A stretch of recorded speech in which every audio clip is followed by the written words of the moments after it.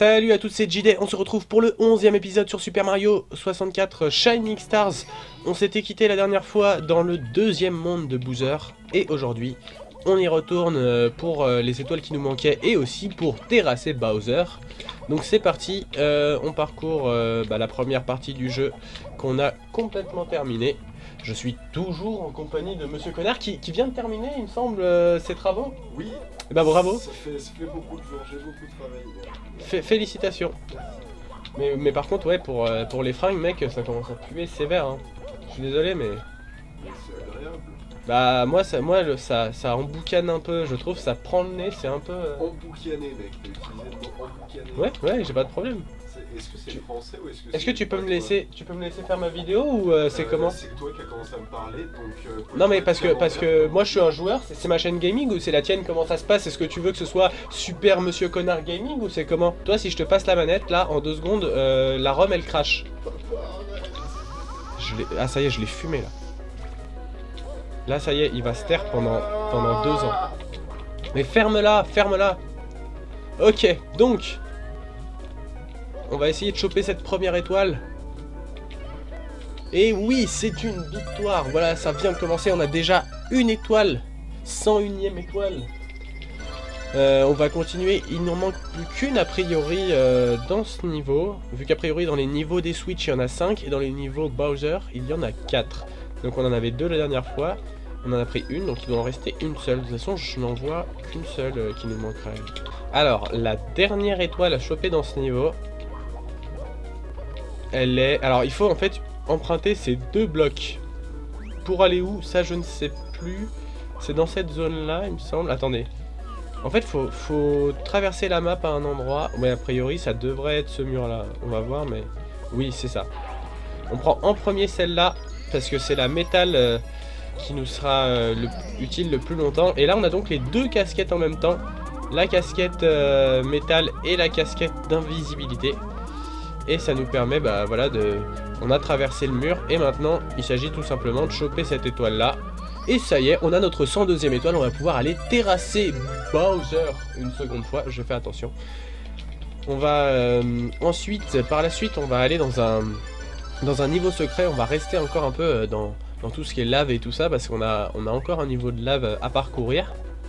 Et ensuite on ira peut-être, je sais pas si ça le fera dans la 3e partie du jeu, je sais pas si on pourra y aller dans cet épisode là, a priori ça devrait le faire, où il y a les 4 derniers gros niveaux qui sont très difficiles, vraiment. Les 4 derniers niveaux, je sais pas si je vais les réussir sans les save states, on verra bien. En tout cas là, bon ça va être assez classique. Le combat contre Bowser est le même que dans Super Mario 64 il me semble. Donc c'est assez basique, ça risque de pas être trop difficile. Ça devrait pas l'être normalement. Ok, on saute dans ce tuyau. Donc celui-là c'est le 2e, c'est le Bowser des laves. Et celui-là il a la particularité de faire bouger le plateau. Voilà, le plateau sur lequel on est s'incline. Donc dès que ça se termine, on lui chope la queue. Et là... on l'envoie là-dessus et ça y est, il est décédé. C'était plutôt rapide. Donc là, il va nous filer la petite clé. Et vous allez voir d'ailleurs que le mec qui a fait ce jeu est un gros troll au niveau de la clé. Je sais pas si du coup on va aller dans la 3e partie maintenant. Bah si, parce que de toute façon, il nous faut déverrouiller la porte. Alors déjà, on se retrouve là, on se retrouve... devant le niveau des laves, on sait pas pourquoi, et donc il faut se retaper toute la montée. Mais vous allez voir, ce qui est encore plus frustrant, c'est qu'en fait la première fois que vous mettez la clé, vous pouvez pas choisir par quelle porte vous rentrez. C'est à dire que là il va y avoir la petite cinématique, et du coup Mario va forcément choisir la porte, c'est la porte de droite. Voilà, il entre par la porte de droite, sauf que le développeur du jeu a codé la porte de droite dans le mauvais sens pour qu'on rentre dans la mauvaise partie de la 3e partie du jeu. Donc du coup on doit ressortir, on se retrouve à cet endroit là, et après en entrant par la porte de gauche on pourra se retrouver à l'endroit dans le bon sens. Mais on va pas aller tout de suite dans la 3e partie du jeu, puisqu'il nous reste quand même quelques étoiles dans ce coin là, notamment un niveau secret et aussi une étoile de lapin. Ah non, les étoiles de lapin on a eu les 2 du coup. Il y a le niveau secret tout là-bas, là dans le tuyau. Je sais pas s'il n'y a pas un mur invisible qui va nous empêcher de passer. Si, tout à fait. Alors je sais pas comment on va y accéder du coup, parce que le mur invisible. Ah, on est un peu trop bas, c'est dommage, faut recommencer. Ça y est, parfait. Et donc en fait normalement, vous vous rappelez, j'ai chopé une deuxième étoile de lapin dans la première partie du jeu sans faire exprès. Et normalement il se situe là, et je comprends pas pourquoi il était dans la première partie du jeu. Mais j'ai le souvenir que la première fois que j'y avais joué, le lapin se situait dans cette petite case là, au fond de cette petite case. Et là je sais pas pourquoi il n'y est plus. Peut-être justement à cause de ce problème de mur invisible.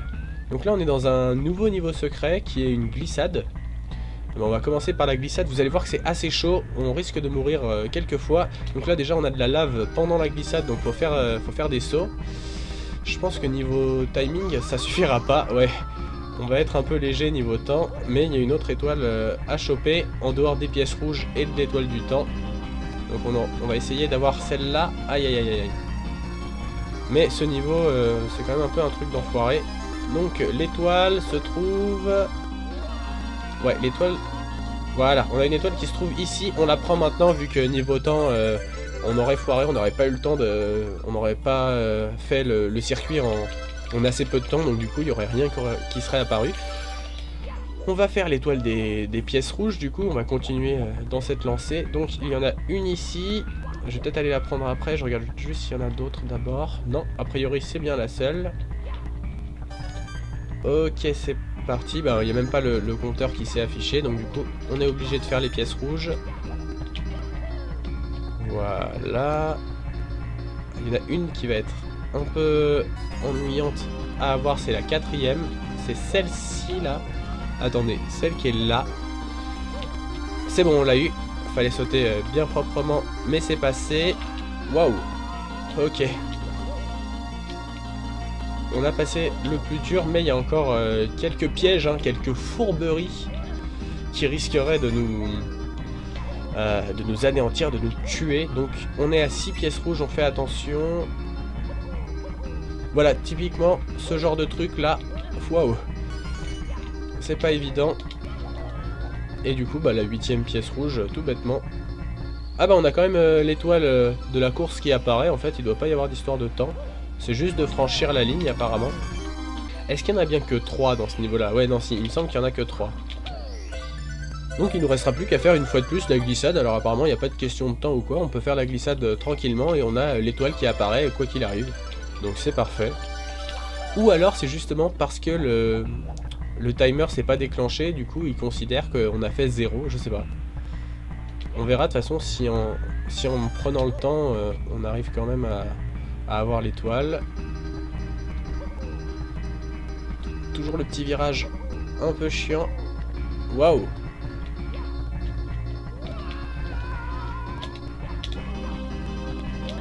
Ok, on se grouille, on se grouille, on se grouille.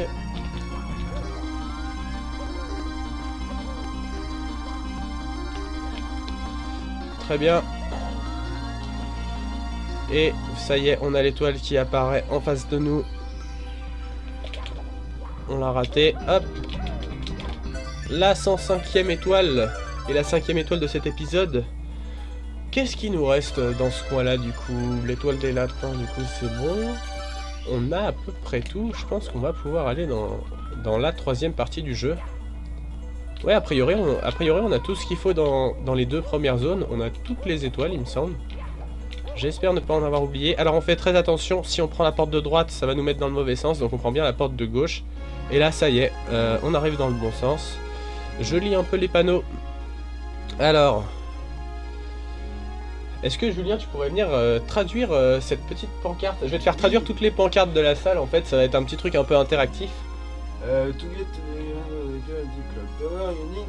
Et ben en gros pour aller au chaos de la tour chaotique avec l'horloge, tu as besoin de 95 étoiles brillantes.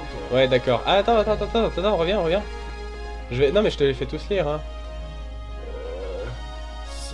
C'est la pièce du sanctuaire, genre qui va te faire mourir, tu vois. Ouais. Il y a du feu et des pierres. En fait, j'aime bien parce que c'est que des trucs qui sont super difficiles à traduire. Non, mais c'est simple à traduire, mais là, directement... c'était quoi le début de l'autre phrase? Ah, je sais plus. Seulement ce... Ouais, ben voilà, j'ai pas le temps de lire. Il y a un petit tuyau... Là il en faut 85, donc attendez, on va essayer de les faire dans l'ordre, hein. Et ça c'est le niveau final, le niveau Bowser. Donc d'abord on va juste prendre ce petit tuyau parce qu'il me semble qu'il y a une petite étoile bonus à avoir dans ce coin là. J'espère que la musique n'est pas trop forte par rapport à ma voix, j'espère que ça couvre pas trop ma voix. Allez, balance ton étoile.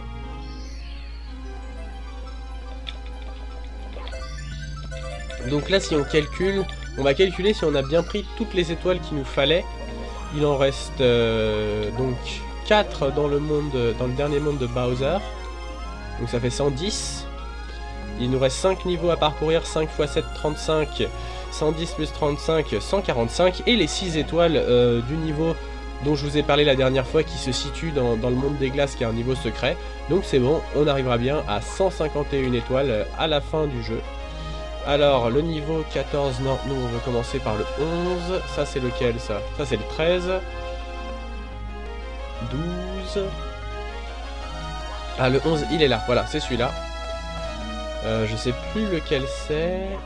Qu'est-ce que c'est celui-là? Ah oui c'est un niveau un peu fantôme etc. Il est très très difficile, je pense que ça risque d'être un peu long. Alors là les fantômes, je sais pas si vous vous rappelez, en général les fantômes nous donnent une pièce bleue, mais là ils nous donnent une pièce jaune, ce qui est beaucoup moins intéressant, mais dans le doute on prend quand même, hein, parce que le but c'est d'avoir 100 pièces. Mais à mon avis on tombera soit dans le vide, soit dans une espèce de matière bizarre qui nous aspire, je sais pas trop ce que c'est, avant de collecter les 100 pièces ou les 8 pièces rouges. Parce que c'est quand même un niveau très dur. Alors déjà on a une pièce rouge qui est bien cachée ici là. Voilà.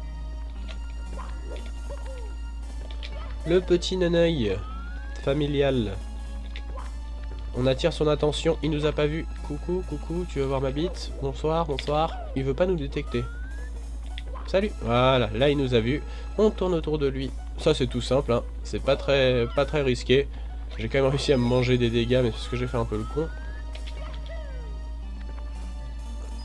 Cette musique là, j'arrive pas à me rappeler ce que c'est, il me semble que c'est la même musique que dans le monde de la neige, il me semble, je suis pas sûr. Qu'est-ce qu'on a là? Des fois il y a des petites plaques de téléportation. On fait tranquillement le tour du propriétaire, hein. Bon le fantôme là tant pis, pour une pièce on va pas chipoter. Je pense que ça va être chaud, vraiment. Wow, wow, wow. Ce niveau-là est pas évident. On va attendre qu'il revienne.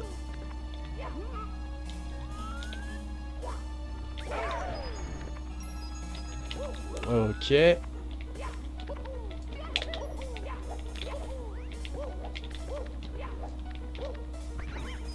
On en est à 50 pièces, mais ça veut rien dire. Tant qu'on n'a pas 100 pièces, rien n'est validé. Et donc ça, a priori, c'est une petite plaque de téléportation. Voilà. Qui nous a donc emmené sur cet endroit. Je sais pas trop ce que c'est. Tout ce que je sais, c'est que le sol, en l'occurrence, c'est mortel. Si vous tombez, vous décédez. Donc il faut faire très très attention. J'ai le droit de me moucher. Pardon? J'ai le droit de me moucher. Est-ce que Monsieur Connard a le droit de se moucher? N'hésitez pas à voter en envoyant... Et je me moucherai peut-être au prochain épisode. Bon allez, on va te laisser te moucher maintenant, exceptionnellement. Merci. On va dire que t'as une dérogation.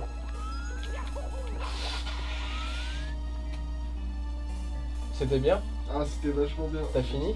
Ouais. Tu veux refaire une fois pour montrer? Ah bah si Non. tu veux, tu pourrais faire un ralenti comme ça. Ah, je pourrais faire un... Bah ouais, vu qu'on filme avec la GoPro, je peux te le mettre en... Je peux te mettre en slow motion.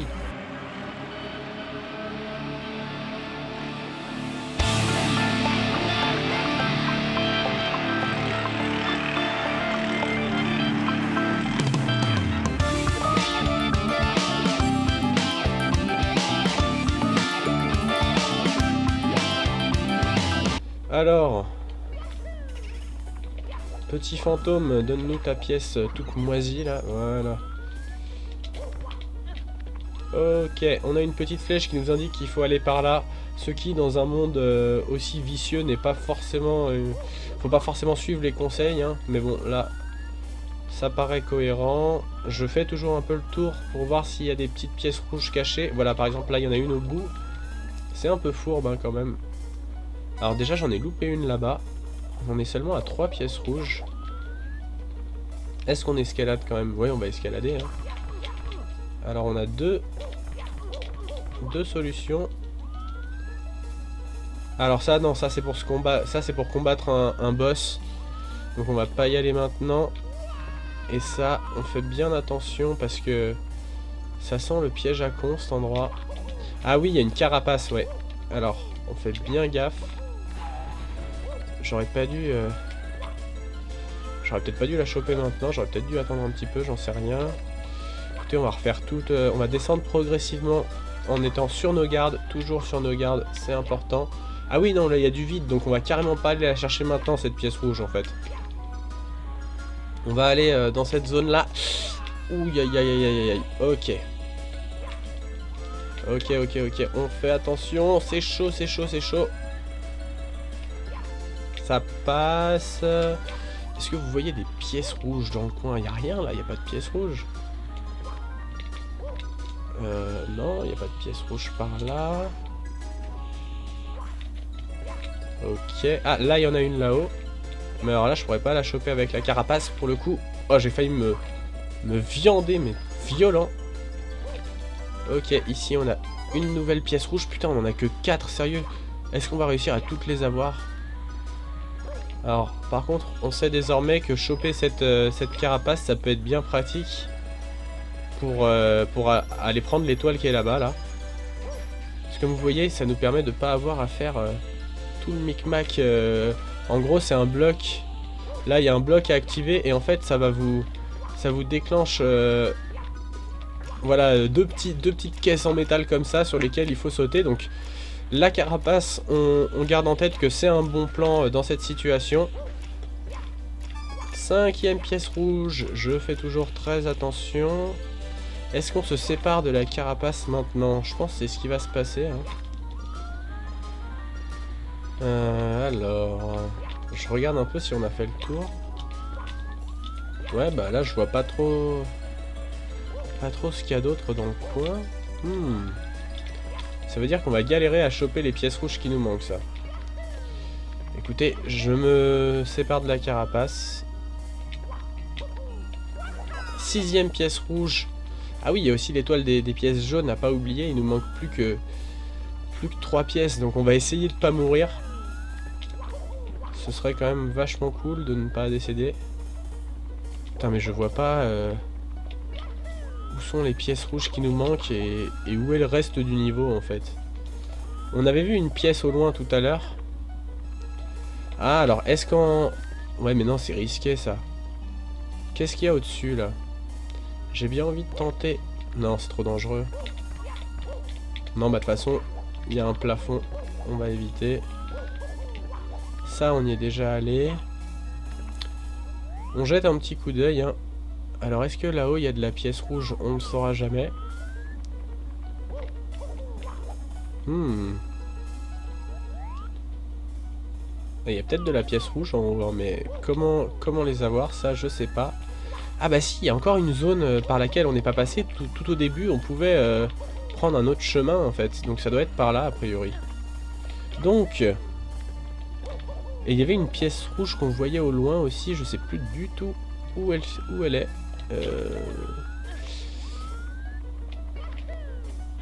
Aïe aïe aïe aïe aïe. On entend des bruits. Alors en dessous là il y a quelque chose là.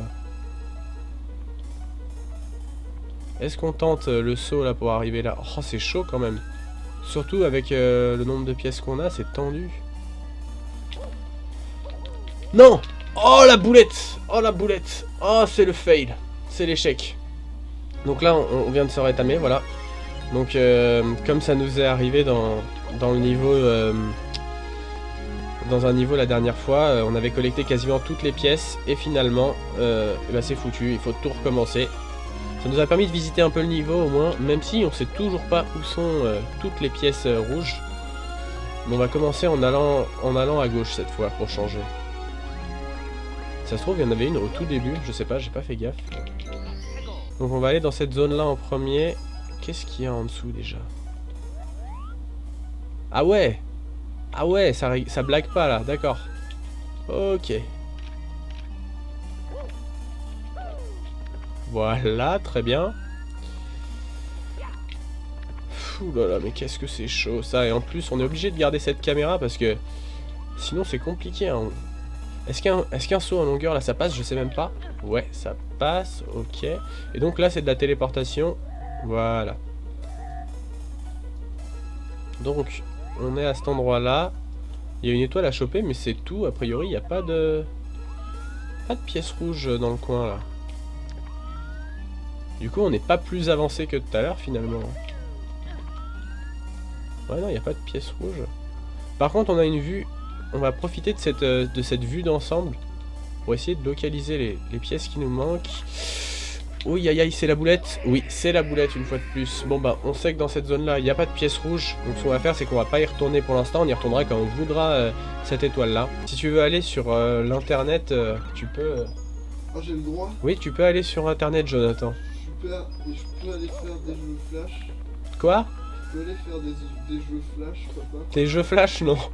Allez! Non, je suis désolé, Jonathan. C'est pas possible. T'es un PD, papa. On s'excuse auprès de tous les Jonathan qui nous regardent. Les enfoirés jusqu'au bout, tu sais. Est-ce que là, dans cette petite salle, dans cette petite pièce, il n'y aurait pas, quelque part, des pièces rouges de qualité? Je n'en vois point, malheureusement. Par contre... Ah, bah voilà. Déjà, il y en a une ici. C'est obligé. Ouais, voilà, là-haut. C'était tellement prévisible. J'aurais dû y penser. Voilà, regardez. On en a déjà une qu'on n'avait pas chopée tout à l'heure. Et c'est ici la partie du niveau qui nous manquait, en fait. C'est dans ce coin-là. Mais par contre, est-ce qu'il va encore y avoir une deuxième pièce rouge dans cette zone? Sachant que cette zone est vraiment difficile. Non mais regardez-moi ça, c'est abusé ou pas? Là, il faut faire des rebonds. Et si vous vous foirez, vous mourrez. Voilà, je me suis foiré, je suis décédé, cordialement. Très bien. Alors... En plus, il y a ces petits passages qui glissent de merde là, non mais... Ok, on va retenter cette histoire de rebond. Oh, on est arrivé. Waouh. Waouh. Oh, en plus, je crois qu'il n'y a pas de pièce rouge, on est venu... jusqu'ici pour rien. Ah non si, elle est là. Ok, et ben il fallait impérativement qu'on vienne à cet endroit là pour récolter cette pièce rouge. Vraiment un truc d'enfoiré ce truc des rebonds quand même parce que c'est ultra risqué. Mais on sait désormais où sont les 8 pièces rouges. Maintenant il nous reste plus qu'à réussir à toutes les collecter sans mourir. Ce qui n'est pas évident, hein, on peut le dire. Donc là on va pouvoir... ouais bah ouais je le tente, hein, le saut en longueur de la mort. On se prend des dégâts, mais c'est pas grave. Le plus important, c'est de toujours être là. Toujours hal. Ça filme toujours, pas de problème à ce niveau-là. Donc la pièce rouge, elle est là. Voilà, 5e pièce rouge, il nous en manque plus que 3. Ah oui, puis après, il va falloir retourner au début du niveau. Ça, je sais même plus comment on y va. Ah bah si, il suffit de refaire tout le chemin inverse normalement, mais ça va être assez long vu qu'on s'éloigne vachement. Normalement ça devrait aller là. Voilà l'étoile des 100 pièces qui apparaît. On la chope et déjà elle s'est sauvée. Voilà. 107e étoile, 7e étoile de cet épisode évidemment. Donc il va s'agir maintenant pour nous de trouver la dernière pièce rouge. Alors, on va avoir l'étoile qui va apparaître, on essaye de comprendre où elle est par rapport à nous. Ouais, je sais pas trop. Parce que là, je serais tenté, moi, de me dire, tiens, elle est en dessous, on va faire un saut dans le vide, quoi. Mais est-ce que c'est prudent? Ça, je suis pas sûr. Parce que là, c'est au même endroit que tout à l'heure. On a quoi, là? On a du vide, si on va par là. Ouais, non, c'est trop risqué, hein. On va la refaire... on va rentrer comme on est arrivé. Ok, ça passe. Et on était arrivé dans ce coin là, donc on va retourner sur la plaque de téléportation là. Quoique, est-ce qu'on n'est pas trop bas par rapport à la plaque? Non, normalement un triple saut devrait faire l'affaire. Oui, c'est bon. Téléportation. On refait tout le chemin inverse. Alors faut faire gaffe de ne pas se croûter, hein, bien sûr. Donc là du coup c'est plutôt calme en ennemi vu qu'on a tout tué à l'aller.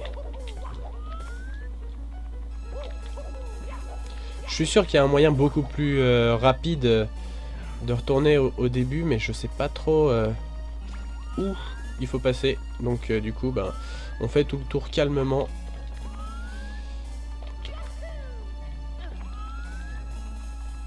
Alors voilà. Bon là il n'y a pas de vide là, non c'est bon.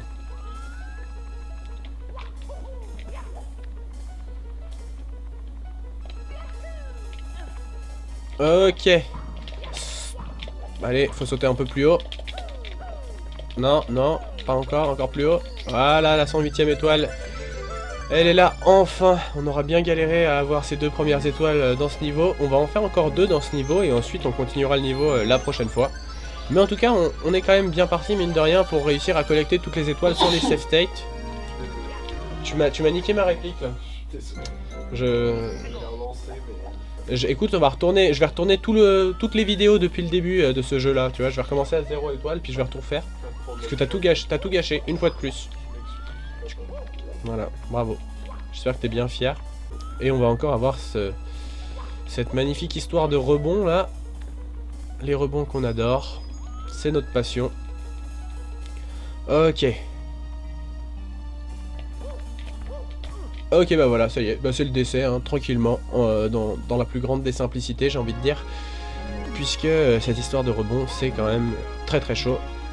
Mais c'est la dernière fois qu'on aura à les faire, il n'y a qu'une étoile à choper dans avec ce parcours là. Donc après on aura plus ces rebonds à faire et on sera débarrassé, c'est pour ça que je veux la faire maintenant.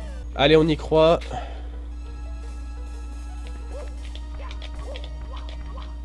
Ça y est. On est passé au niveau supérieur, c'est super. Là, c'est... Non, c'est pas vraiment du rebond, il y a juste un tout petit... C'est un petit muret. Ah, quoique, il faut qu'on fasse un ou 2 rebonds quand même. Voilà. Et donc... ouais, on a un ennemi à la con, là, ça on s'en fout. Faut juste pas qu'il vienne trop s'approcher de nous non plus. Et l'étoile est là. Ok. Ok, on a la 109e étoile et on va en faire encore une dans cet épisode et on en aura terminé. La carapace est dans ce bloc. On va d'abord essayer de réfléchir où il faut aller avant de prendre la carapace. Non, je vois vraiment rien. Écoutez, on va y aller au feeling. On verra bien. Alors... Est-ce que c'est dans cette zone-là, là?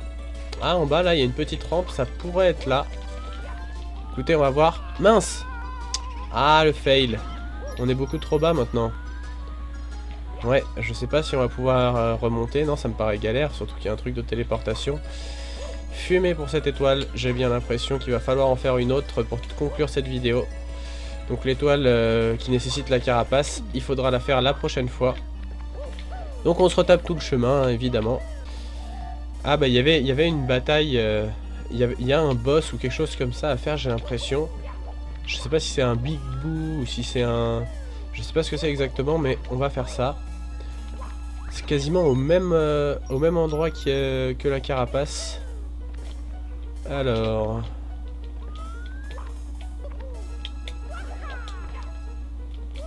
Voilà, donc là, au lieu de sortir là, il faut monter, voilà.